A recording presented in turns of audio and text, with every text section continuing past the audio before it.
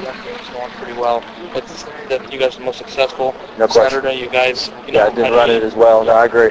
Yeah, that's the key for us. What it does is it keeps, it takes a lot of pressure off your quarterback, for one. When you can run the ball and effective doing it and commit to doing it. We just got to do a better job of committing to doing it and finding more creative ways to run. That's a hard defense to call runs against because you just don't know when you're going to get drop 8 or 8 people blitzing. So it's kind of a hit or miss. But most this week it's going to be a little bit more standard look and going to be important for us to be able to run the ball. I think it was New Mexico's defense that kind of... A little bit. I mean, yeah, that's a little bit, yeah. Just, I think they were 13th in the nation in defense last year and really high against the run. Nobody really runs the ball against them because it's just hard to predict what you're going to get.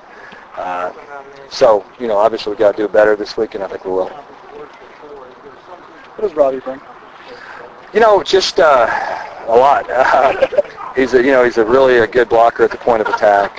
He's big and strong, and he's a great receiver. He's still learning how to be a receiver, all the ins and outs of it, but he's just he's got exceptional hands. He knows how to use his body, and he runs extremely well for a guy his size. So, he brings a lot. When it comes to bailout or sort of safety valve stuff, does he help?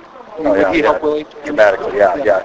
He's a guy that even when he's covered, he's open because he's big, and that's the thing that separates him from everybody else is when he's covered, he's open. What percentage of plays can this team run, maybe with him versus without him? Well, it's a completely different offense when he's in there. I think we're a lot more.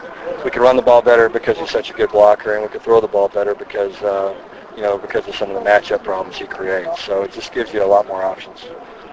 How much can you take from a game like BYU's on Saturday with UCLA when things just start going wrong? How much do you watch of the defense? Well, it's a little bit like watching New Mexico for the first 2 games where you they're better than they showed just because you know how they play defense, you know their scheme, and you know how hard they're going to play. And so it's the same thing with UCLA.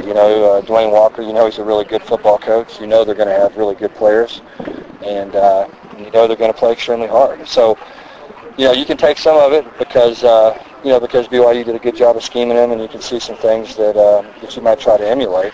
But at the same time, you can't sit there and say that was a very fair assessment, on UCLA's capabilities to play defense. I think you put the Tennessee game on, I think it gives you a lot better indication of what their defense is really like.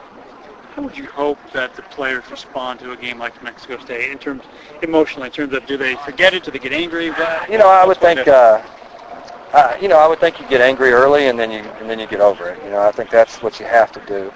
I think it makes you a little bit more determined, and maybe hungrier, but you should be that way anyway.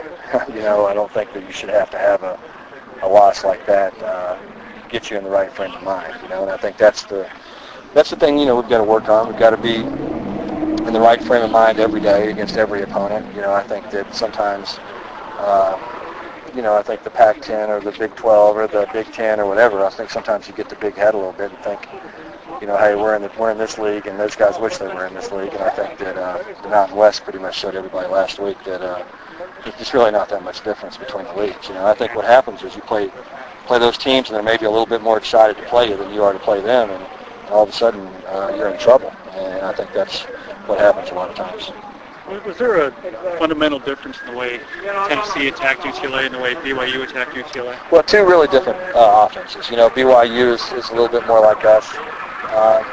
They're a little bit more of a passing team and run a lot of our same concepts and schemes and stuff.